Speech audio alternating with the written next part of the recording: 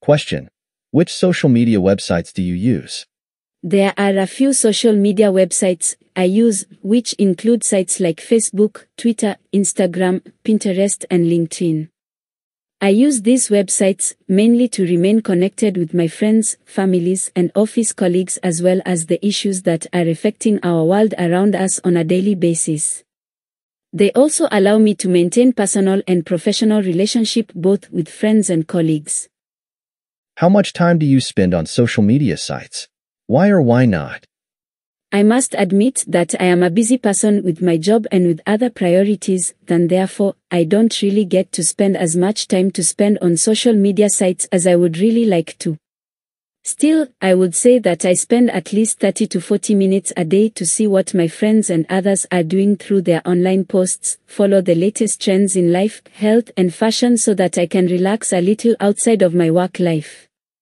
Once in a while, I also update my status, write or share a new post, then upload a worth-sharing picture. What kind of information about yourself have you put on social media? Why or why not? To tell the truth, it depends on what kinds of social media I am talking about, unless they all share personal data of their users, which would not be too surprising. I believe on platforms like Facebook and Twitter, I have put information like my address, job, interests, i.e. my hobbies and places I like to travel and so forth, and major events of my life. On sites like LinkedIn, which is more of a professional networking site, I've mostly put my educational and professional qualifications, skills, and expertise. Overall, I have shared pretty much my address, pictures, qualifications, hobbies, interests, and important life events on social media websites I use primarily because they have asked me to, and sometimes for the sake of letting others know. This is pretty much scary if we think very deeply about our privacy and how this data could be used to track us. Is there anything you don't like about social media? Why? Well, to be honest, privacy concerns and how our personal data are being used for the benefits of large corporations or political parties are two major concerns about social media. And we should not share sensitive data online, be it social media or other places, to be on the safe side. On a positive note, social media websites are able to bring people together from all around the world to exchange their views and opinions on different issues, and they are useful. So we should be wise to take advantages of it and be careful about its dark side. Describe something you liked very much which you bought for your home. You should say what you bought, when and where you bought it, why you chose this particular thing, and explain why you liked it so much. I have never really been much of a person who cares what a home needs and what it doesn't. In fact, I leave those matters to the ladies of my home, ladies like my mother, sisters, or sisters-in-law, except on some rare occasions. Today, I would like to talk about one such occasion when I really liked something and bought it when I traveled to one of the tourist cities in my country about a couple of years ago. The thing I bought was a piece of beautiful artwork. By the way, I traveled to the tourist city because I wanted to see my ailing aunt whom I hadn't seen in a long time.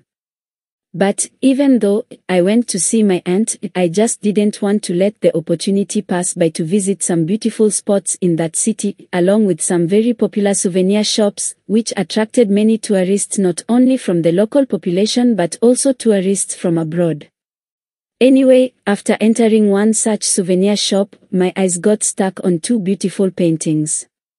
One of the artworks was of a herd of deer feeding themselves in a very relaxed mood near a mountain site. The subject of the other painting was a very beautiful sunset, overseeing the calm, blue water of an ocean, and some beautiful-looking maple trees on the seashore. The artwork also contained the pictures of some flying birds which were seen to be racing the waves of the ocean. Needless to say, I liked both the artworks, but finally decided to buy the one with the beautiful sunset because I thought that it would perfectly match the interior painting of the living room of my home. Anyway, I liked the artwork so much because it portrayed nature in such a beautiful manner. I liked it especially because of its extraordinary depiction of light and color combination. Besides, I liked it so much also because the sunset was presented in a very dramatic fashion as if it was trying to renew its friendship with the ocean after a bumpy relationship between the two. Discussion topic: creating a nice home. Question: why do some people buy lots of things for their home? People say that there is no better place in this world than the home, and I agree. In fact, home is the place where we spend most of our time in life, and therefore, it is only natural for people to buy a lot of things, even though a lot is a comparative term here, in my humble opinion, to make the environment fun and comfortable for living. But, of course, some people like to buy many pieces of stuff for their homes because they see them as some symbols of higher status and recognition in the society they live. While some have a large family and they simply need many things for their daily life. Do you think it is very expensive to make a home look nice? No, I don't necessarily think that it is very expensive to make a home look nice, mainly because it is a matter of taste and preferences of individuals. In fact, a very simple and inexpensive item can make a home look very nice if it matches the interior design and color combination of that home. Besides, there is no such thing which suggests that only expensive items make a home look nice, unless those expensive items themselves look nice, classy and elegant, and serve a particular purpose. Why don't some people care about how their home looks? In my opinion, we all are different and we all have different ideas about how our homes should look. But to be more precise, some people don't care about how their homes should look because they may be too busy with their works and other priorities of life to focus on such trivial matters.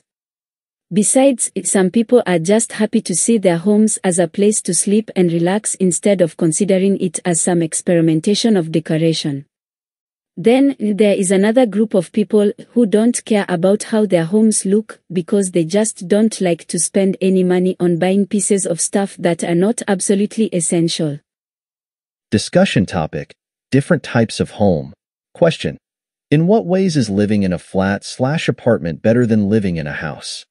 In my opinion, living in a flat/apartment is better than living in a house in several ways. First, living in a flat or apartment is much more cost-effective because of much lower rent if we rent it, as well as much lower bills on cooling and heating the place.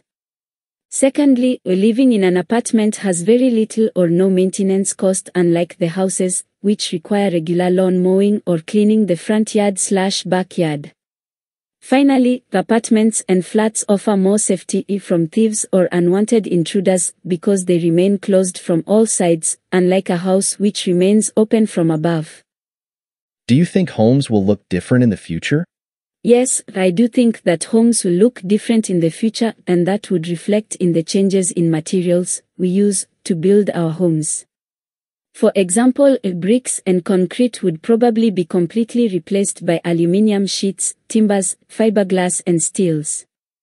Besides, conventional roofs may also be replaced by solar roofs in order to reduce the dependency on electricity and gas. More and more super skyscrapers would probably also be built in a smaller landscape to accommodate more people in a relatively smaller area. Finally, more and more robots, which will be connected to one device so that homeowners can set up a schedule for them to do all the necessary houseworks. Do you agree that the kinds of homes people prefer change as they get older?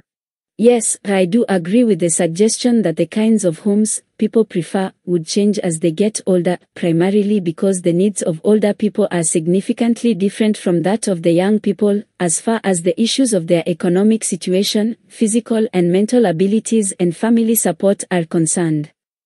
For example, for most old people, a home should be easily accessible from all directions in order to facilitate their easy movement.